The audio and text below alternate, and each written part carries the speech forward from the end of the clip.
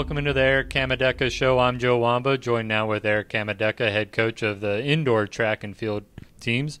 And, Coach, you guys go out and compete in your first meet of the season, and a lot of success right off the bat, namely on the women's side, breaking a lot of school records. Yeah, it was something that we expected right off from the bat, with the women's team being a fairly young team the past couple of years, and the talent we brought in, breaking the records was just one of those things. Was going to be a natural process of lining up, doing what you're supposed to do, and the records would fall.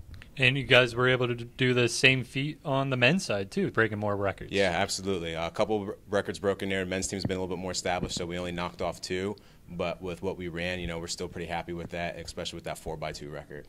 And as we look at the checklist of things that we mentioned in the season preview video, ECAC qualifications, both on the men's and women's side, right out the gate. Yeah, that was a really nice thing for us to do as well, because we weren't going out there trying to do it. Again, sometimes when you force things like that, you get too caught up in the mental aspect of it. And for the kids, is to go out there, compete, and have that happen naturally was a big bonus for us. And another huge bonus is getting some national rankings and extending that reach, both on the men's and women's side. Yeah, that was pretty phenomenal. Devontae Williams really surprised me, coming off the football season, only getting a week off and then getting about 3 or 4 days of training to be able to do what he did was just fascinating.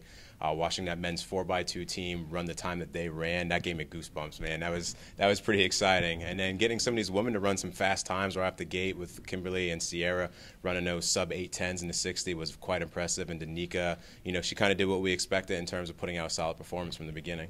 Yeah, I wanted to talk about Danica. She's a transfer freshman in her first year of eligibility, and she comes out relatively new to the sport and puts up high numbers. Yeah, this was her first actual collegiate competitive experience, and there's a lot of nerves there. Everyone knows who she is on the team. All the eyes are watching, and she knows, and probably admittedly so, didn't throw as well as she wanted to. But again, strong enough performance for her to put herself in the national top list.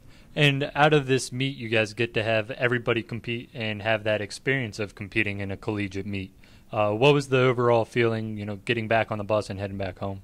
Very exciting. This was the first time where I can get on the bus and, we feel really, really, really good about what we've done. Not that we don't have to work on anything, but we're making progress, and everything that we have been doing to this point has been going very well for us. Well, Coach, congratulations on the first meet of the year and getting those records knocked down. Checklists are being checked off, and it's an exciting time in the world of indoor track and field. Absolutely.